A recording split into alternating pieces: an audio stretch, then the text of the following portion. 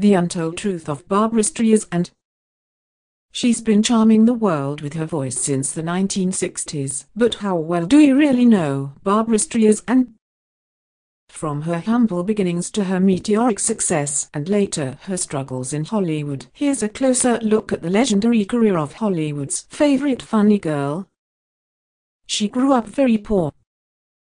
Although she's one of the richest and most famous celebrities in the world today, Streisand began her life as a poor kid in Brooklyn, N.Y. I grew up in Williamsburg until I was 7, and that was a $40 a month apartment, Streisand told Barbra. I lived in one room with my mother in the same bed, and my brother had a foldaway cot in the same room. Streisand and her family later moved to the projects, which she considered hotsy-totsy at the time. Those experiences stuck with her throughout her life. When you grow up poor, you're always poor, in a sense, she told host Oprah Winfrey. Despite her humble beginnings, Streisand has some fond memories of childhood. I love the fact that we didn't have any money, she told W magazine in 2016, recalling a doll she made from a hot water bottle. I love the fact that one has to use one's own imagination to have toys or whatever. Her mother was jealous of her. Streisand's father, Emanuel Streisand, died when she was just 15 months old, leaving her to be raised by her mother, Diana. According to a 1996 interview with the New York Times, Streisand said her mother had a beautiful voice, like a soprano voice, but never became a singer because she was always too shy. The relationship, she added, grew fraught due in part to her mother's brash, no-nonsense parenting style that continued as a teenage. Streisand began to make a name for herself performing at nightclubs in Manhattan. When I was 18, I sang at Bonsoir, and when my mother came to see me her comment was, "Your voice is very thin. You need eggs in your milk to make your voice stronger," Streisand told The Times. She said she didn't want me to get a swelled head. I sure didn't have a swelled head. I had to go out into the world and prove I was something and I would be remembered in some way. Speaking to NPR in 2012, Streisand claimed that her mother, who couldn't quite understand how she had the courage to stand out there and sing in public, was actually jealous of her. I didn't realize it till one Christmas night when people were giving me presents and my mother kind of went off a bit and started getting very emotional about why aren't you giving me presents? I'm her mother. I'm the mother, that kind of thing, she said. It was the first time I realized she was actually jealous of me. And that was hard to take, I must say. She wasn't a big fan of performing live theater. Streisand quickly made a name for herself on Broadway thanks to her role in the 1961 musical I Can Get It For You Wholesale, which earned her a Tony nomination. Her performance paved the way for her starring role in the iconic 1964 musical Funny Girl, a role she would later reprise in 1968 in her big-screen debut. But despite her immediate success on The Great White Way, Streisand wasn't exactly a huge fan of performing in live theater. After a while, I really didn't like having to do 8 shows a week, she told W magazine in 2016. That's why I've always wanted to be in the movies, because I thought once you get the scene right, you never have to do it again. And then you could go to your own opening night, which you could never do when you're on the stage, she said with a laugh. She continued, I liked doing Funny Girl, but not 1,000 times. Literally, I had to play the role 1,000 times. And since I'm a kind of anal retentive perfectionist, I would give notes after each performance, even on the last night, because I couldn't stand if the silk flowers had too much dust on them. I would get disconcerted with the fact that they should look as fresh as they could possibly be. Judy Garland gave her some wise words of advice. During her meteoric rise to fame, Streisand made a still talked about appearance on the Judy Garland Show in 1963, the same year she released the Barbra Streisand album, which won the Grammy for Album of the Year. Following the show, during which they sang an awe-inspiring mashup of Get Happy and Happy Days Are Here Again, Garland occasionally visited Streisand to give her advice. She came to my apartment in New York, and she said to me, "Don't let them do to you what they did to me," Streisand told the New York Times in 2016. "I didn't know what she meant then. I was just getting started." Of course, the tenacious Streisand would go on to have a different experience in Hollywood than Garland, and yet, speaking to NPR in 2016, Streisand said she felt she grew to understand Garland. "I can remember it distinctly. She was holding my hand and I thought, gee, she seems nervous. At that time, I wasn't nervous. I was still very young, I think, about to do Funny Girl, and now, when I think back on it, I think, oh my God, I know exactly what she's feeling." Streisand continued, "It's like, as you get older and people are kind of looking for you to fail more. I think not people, not the audience, but, you know, critics, or producers, or whatever. And I just felt her. I felt her anxiety. Part of me is much more relaxed than I've ever been, less frightened, less anxious.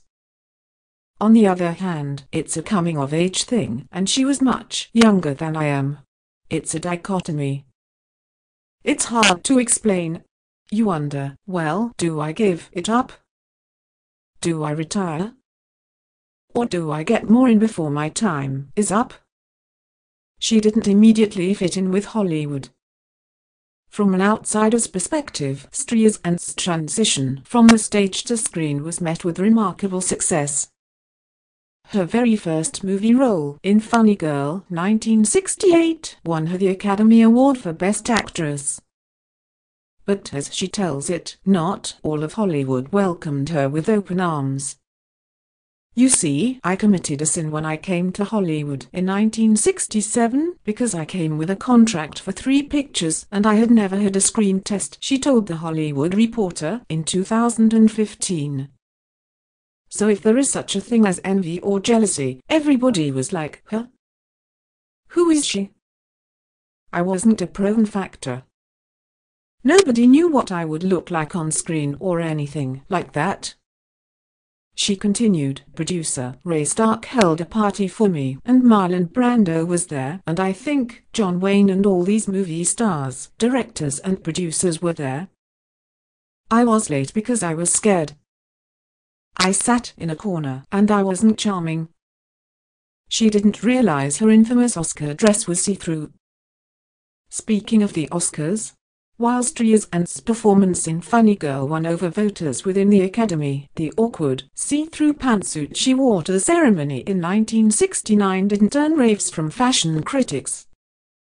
In fact, to this day, the outfit still appears on lists of the worst Oscar ensembles ever.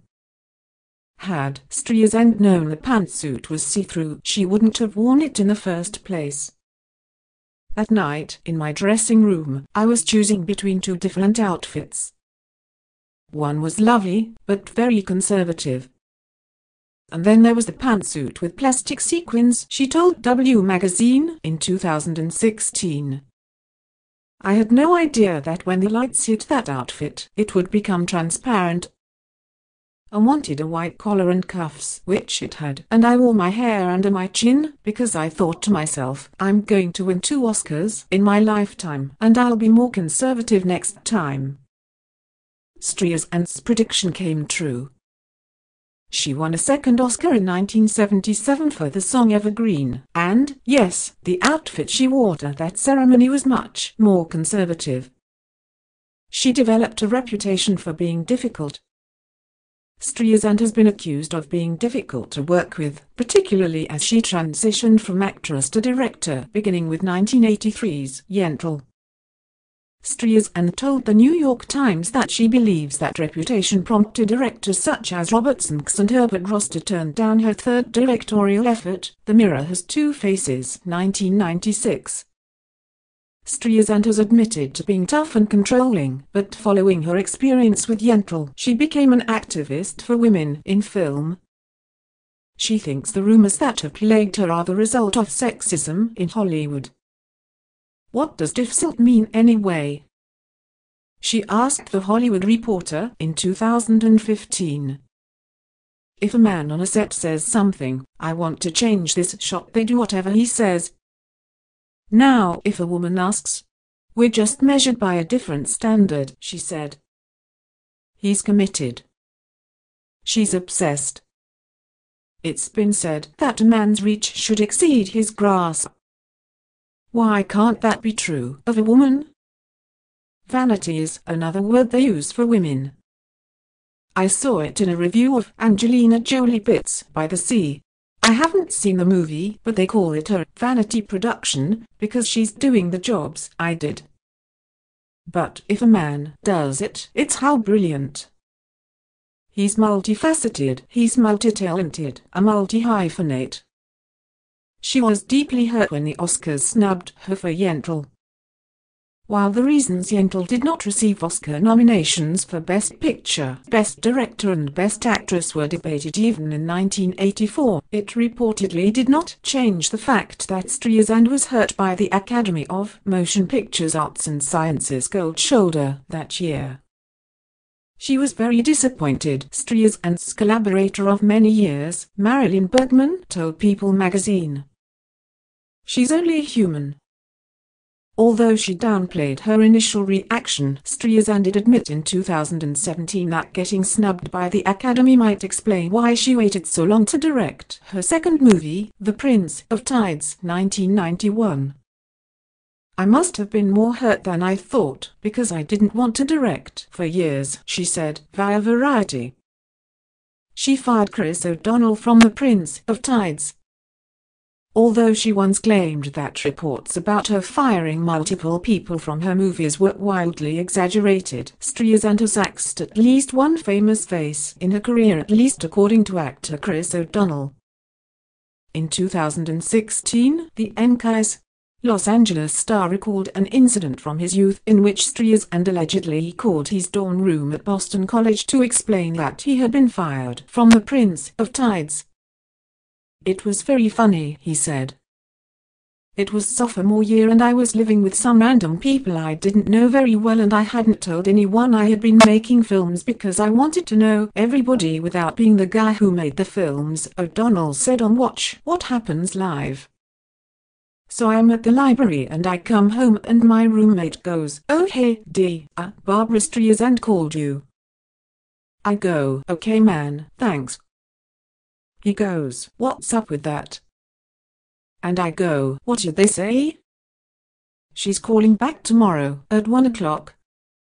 And so, the entire hall was waiting to answer the phone. Liza Minnelli helped her get over her stage fright.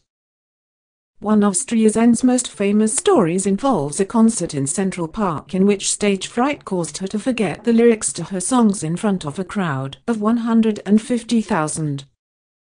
With the exception of free fundraisers, Streisand did not perform in front of a crowd for 27 years. In fact, it took seeing Liza Minnelli perform in someone's living room to convince Streisand to start performing again. I thought, my God, look how she gets up and sings in front of these people. With the lights on, she recalled on the Leonard Lopez show via Playbill in April 2017. I have to have blackness when I sing, so these arenas give me the blackness. I can't perform. I'm just very uncomfortable performing live. She met James Brolin on a blind date. Streisand's love life has crossed paths with the likes of her first husband, actor Elliot Gould, with whom she has a son, along with actor and boxer Ryan O'Neal, and also former Canadian Prime Minister Pierre Trudeau, the father of current Canadian Prime Minister Justin Trudeau. These days, she's happily married to actor James Brolin, whom she met in the 90s on a blind date. I met him at a dinner and expected a bearded mountain man type, and he had cut off all his hair and was clean-shaven, she told W magazine in 2016. I asked him, "Who screwed up your hair?" He later told me that's when he fell in love with me. My fella likes to hear the truth, which is unusual. The couple said I do in 1998. She got Apple to change the way Siri says her name. With the exception of some "Get It, Beyonce," people have had a difficult time correctly pronouncing Streisand's last name. Included on that list, Apple's intelligent personal assistant, Siri. She pronounces my name wrong, Streisand said during an interview with NPR in 2016. Streisand with a soft S, like sand on the beach. I've been saying this for my whole career. Streisand decided to do something about that. I called the head of Apple, Tim Cook, and he delightfully agreed to have Siri change the pronunciation of my name, finally, with the next update. So, let's see if that happens, because I will be thrilled. For the record, it happened. Behold the power of Barbra Streisand.